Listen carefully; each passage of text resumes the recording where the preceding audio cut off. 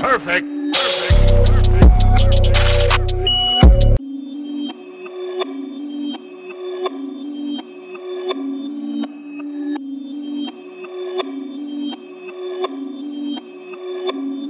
Super quick before we get into the tutorial, I'd like to say sorry about the band-aids on my fingers. I just went through and watched back the footage and it annoys me a lot, so I'm sure it annoys you guys a lot too. But I have band-aids on my fingers because I was making a bracelet earlier where you have to pull the strings super tight over and over again, and it was a square knot, so I had to do that with like both hands. So it like hurts my fingers, so I just put band-aids on so that it doesn't hurt. So yeah, sorry for that. Now is when you determine the thickness of your bracelet depending on how many strings you use. This one was made with 2 strings, this one was made with 4 strings, this one was made with 6 strings, and this one was made with 8 strings. For this video, I'm going to be using 4 strings because that makes the best thickness in my opinion. They're all 40 inches each, but if you have a smaller wrist, I'd recommend using less inches. And you can use 4 different colors, but for the purposes of this video, I'm just going to be using black and blue. So now I've just gathered up all of the strings, so I'm going to take the ends and meet them to make the loop, and then I'm going to tie it just like you would with any other bracelet, and then tape it down. Okay, so I have it all taped down. You're going to want to separate your strings so that one color's on one side, the other color's on the other side. So I'm going to take my left strings, which are blue, and fold them to make a 4.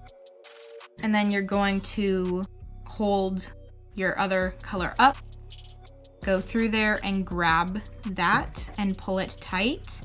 That is half of a forward knot. Then you're just gonna let go of your blue string, make a 4 with your black string.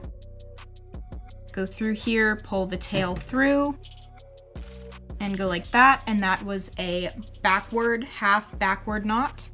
So then you're going to make a 4, pull that through, and tighten it. And then make a backwards 4, pull that through, and tighten it. Make a 4, pull that through, and tighten it. Make a backwards 4, pull that through, and tighten it. And you're just going to keep going until you get to the end of your strings.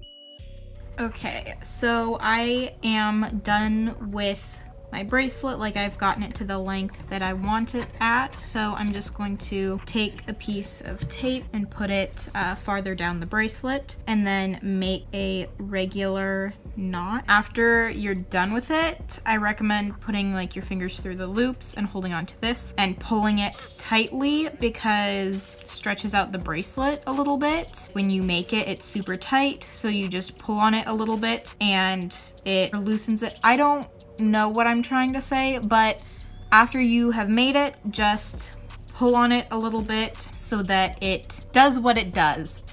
So I've just gone and trimmed up the ends. That is it. If you have any questions, make sure to ask down below. Make sure to like, comment, and subscribe. Thanks for watching.